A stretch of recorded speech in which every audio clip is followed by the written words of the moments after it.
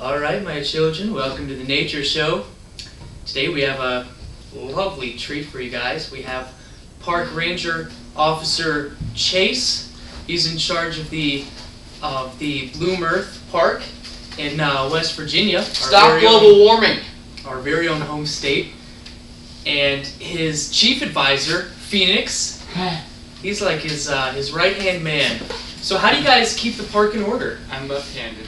Well, you see, a couple years ago, some people decided to release some invasive species I'm left-handed. into our environment, and so we try to kill those off to try to keep the That's natural... my job. Yeah, Phoenix, why don't you tell us a story that happened with our endangered species? Oh, do of the tell. Do tell. Poly-peppered moth. Do tell. Oh. I stepped on it. What? I stepped on it.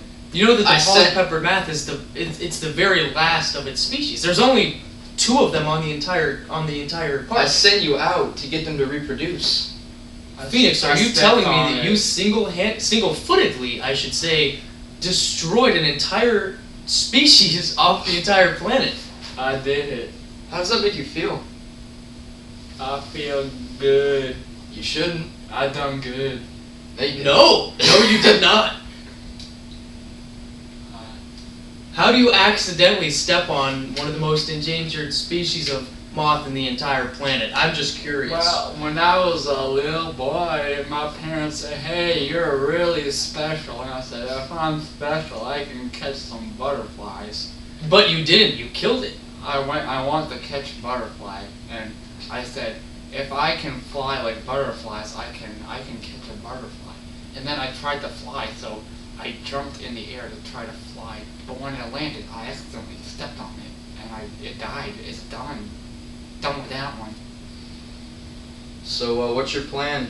There's one left, and no other ones I stepped on that one too. Stepped on both of them. I stepped on that one too. Because I tried again. My father always said, "Dude, you always need a second chance." And I said, I ain't gonna get a second chance to Get off. Yeah, leave. Get off right now. You're fired too. You're right fired. Now. Right now. Yeah, you're fired. Bye, guys. The honey bear.